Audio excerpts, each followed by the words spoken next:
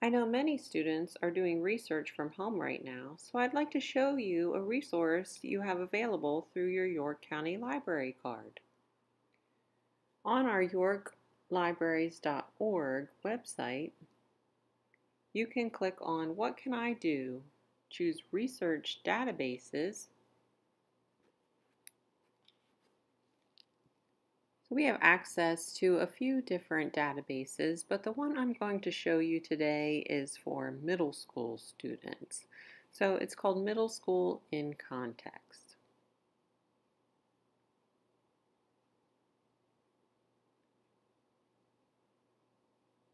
Click Learn More.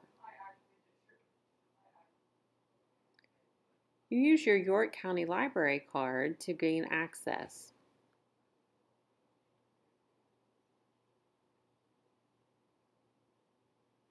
You can type in your search right in the search bar, or if you have some more criteria, you can click Advanced Search. You can use multiple keywords. You can use a publication date range. You can pick a certain type of document. You also can choose the just newspaper publication type.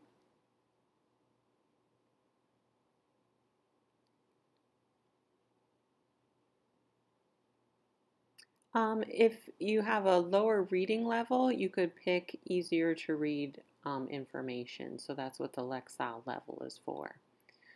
Once you finish your search, you can pick by magazines, images, videos, audio, news articles.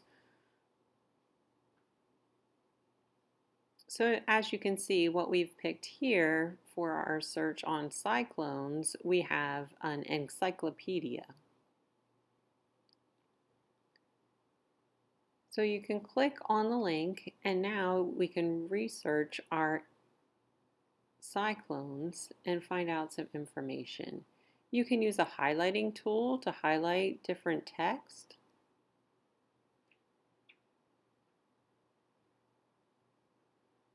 You can also download the article to your Google Drive, OneDrive. You can email it to yourself, download or print it. There are also some cool tips you can use up above where you can cite your work and copy the exact MLA format to cite your work. You can send it to EasyBib or your Google Drive. What I'm going to show you today is just placing it into a Google document. So if I go to my Google Docs, and I've already copied the site, and I can paste it into a doc that I'm going to turn into my works cited. And just make sure you do some of the formatting. You might have to make some formatting changes. So I'm changing to Times New Roman 12 and then I have to indent. So I'm going to drag my hanging indent so that it is in the proper MLA format. So I hope this was helpful information for you to do your research from home this year. You can contact your local library if you have any questions.